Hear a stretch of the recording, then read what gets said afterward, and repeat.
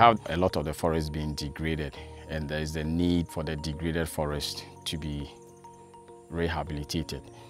And Proforest, as an organization, is very committed to sustainability. So we are very committed to sustainable forestry, and our commitment is what has led us here with the support of the Walmart Foundation. And what we are trying to do in the Abonyere Forest Reserve, which is one of the degraded forests in this landscape, is to rehabilitate it by replanting the degraded areas. We are doing the rehabilitation using the Modified Taungya System.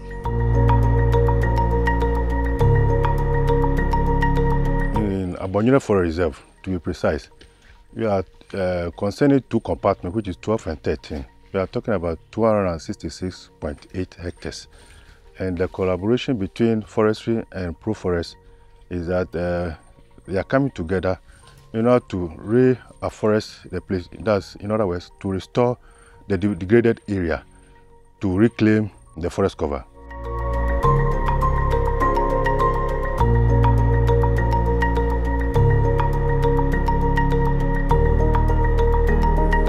MTS, farmers are allowed to grow food crops along with the planted tree species. The principle is that as the farmers take care of their food crops, they also take care of the planted trees. And this is an approach that produces a win-win situation for both the farmers and then also Forestry Commission. It's a collaborative forestry approach in which farmers or community members support in the rehabilitation of degraded forest reserves.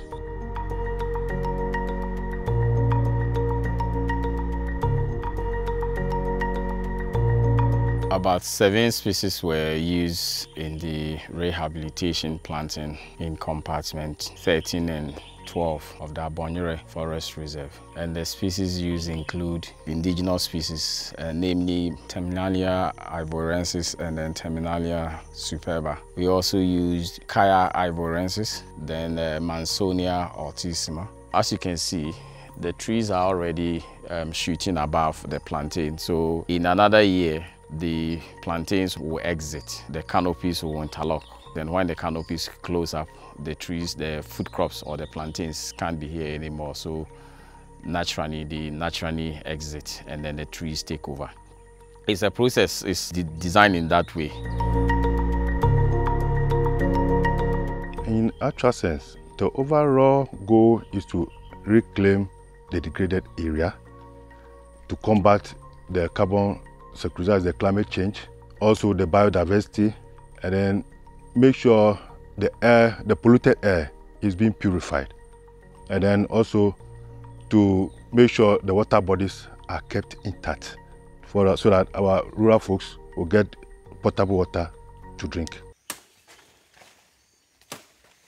MTS, as I've already mentioned, has a lot of socioeconomic benefits, which is the opportunity for farmers to have a place to grow food crops. And you can see a lot of plantains. And then you can see a lot of plantains that have been harvested. And I guess you know that most of the plantains that have been harvested here are going to markets far away from these places, from these communities. So the plantain is produced in this forest, but it goes to feed the urban areas of Ghana.